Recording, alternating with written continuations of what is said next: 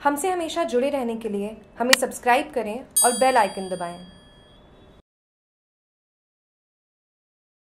नवरात्रि को लेकर डांडिया रास गरबों पर झूमती महिलाएं।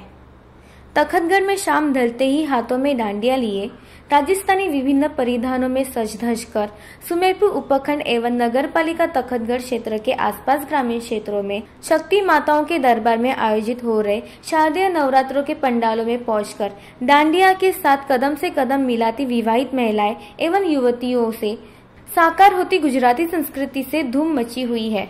खमोबेश नजारा था।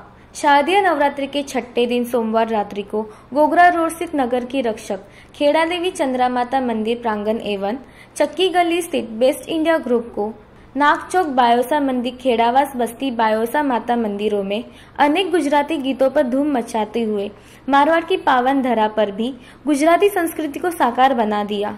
इस तरह गोगरा गांव की महाकाली मंदिर में भी पिछले 6 दिनों से गरबा महोत्सव पूरी तरह परवान पर चढ़ा हुआ है। सुमेरपुर से जागरूक टीवी की रिपोर्ट।